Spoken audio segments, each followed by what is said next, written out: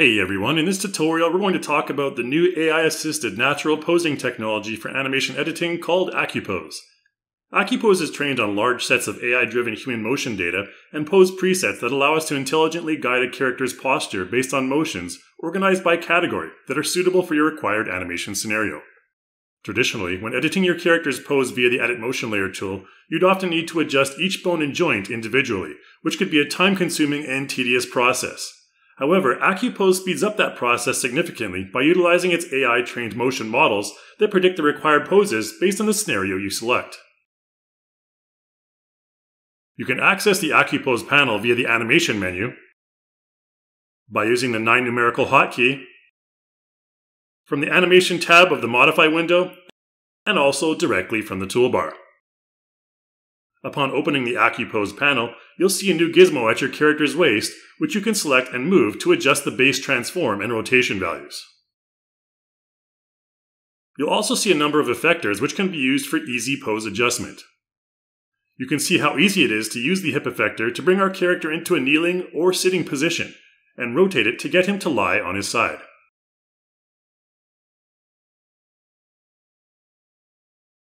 The same goes for the arms, which will move to a natural pose when adjusted.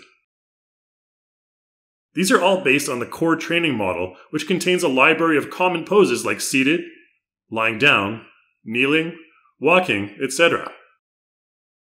You'll also see expansion training models catering to specific categories of motions or styles. For example, under daily life, mobility will focus on movement styles like running or walking. Once one of the poses are selected, manual adjustments will conform to that category's style. You can see the current model listed after one of its poses is applied. When a different model is applied, your manual adjustments will produce different results, as they will conform more closely to the style of the selected training model. You'll find tons more information on our website about how you can utilize these different training models into your animation workflow. Let's take a look at a practical scenario with a number of characters set up for scene blocking.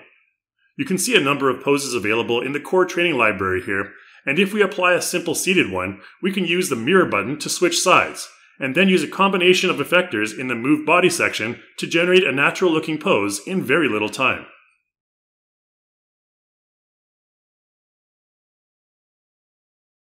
If we apply a squat pose to our female character, we can then use a very similar process to get her into a pose of petting a cat. One of the main advantages of the AccuPOSE tool is its ability to accommodate manual adjustments made to any part of the body while maintaining realistic-looking poses. As you saw earlier, there are also a large number of specialized training models that are helpful when you're dealing with a custom scenario. For example, with these two men having a conversation, it makes sense to utilize a specialized training model focusing on communication. We can start off with the template poses and customize them with a few simple clicks to simulate an argument.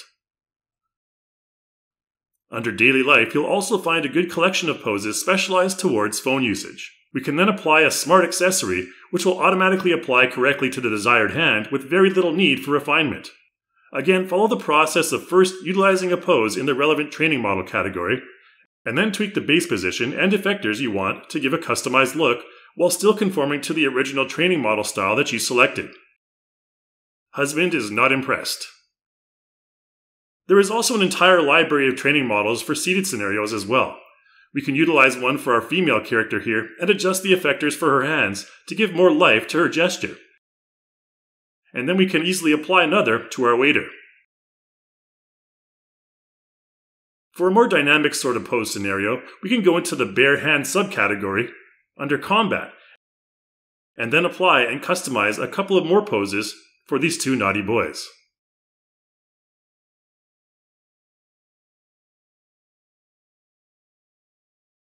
You can see that it is easy to adjust the height for both punching and dodging in both instances, which again is a main advantage of the AccuPOSE tool. It allows us to create a dynamic looking scene like this in minutes, allowing for much more efficient workflow. That's it for this tutorial, guys. Thanks for watching, and I'll see you in the next one.